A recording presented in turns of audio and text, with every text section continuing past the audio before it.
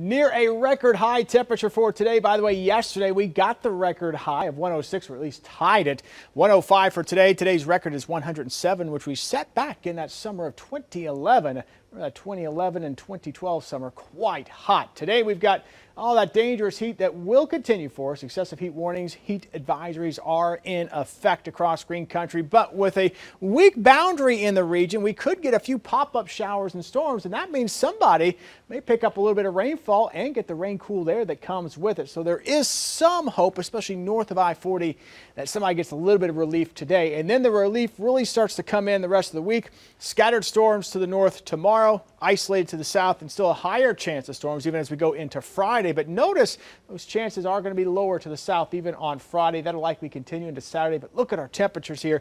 80s for Friday and Saturday. It's going to feel wonderful, but keep the umbrellas ready. The heat will build back into next week.